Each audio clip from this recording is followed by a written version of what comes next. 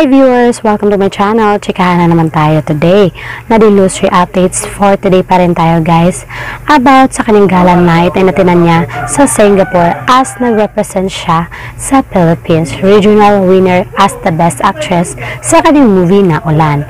Well, eto guys.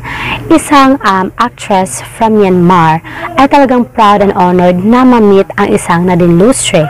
Well, siya lang naman kasi ang nag-abot ng trophy sa mga nandun as the best actress, supporting best actress / actor din.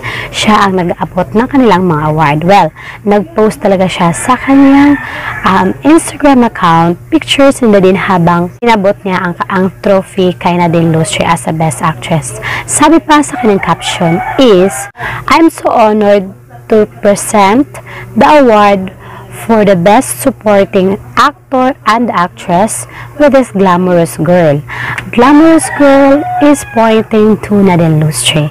As what I've said to you, ay talagang napaka-glamorous sa Nadine Lustre at that night na umattend siya sa gala night na second gala night at final na yon na nangyari doon sa Singapore. Yes, talagang nag-honored and talagang proud ang Myanmar Actress na yon na nag-abot ng awards sa mga nanalo as the best actress and best actor at that night. Yes, talaga nag-post talaga sa kanyang IG post at talagang mentioning na glamorous girl. Mentioning na glamorous girl pointing on Nadine Lustre.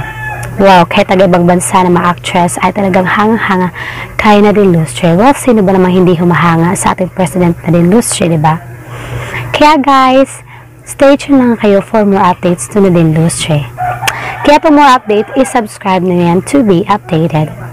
Till next time mga chika, thank you for watching.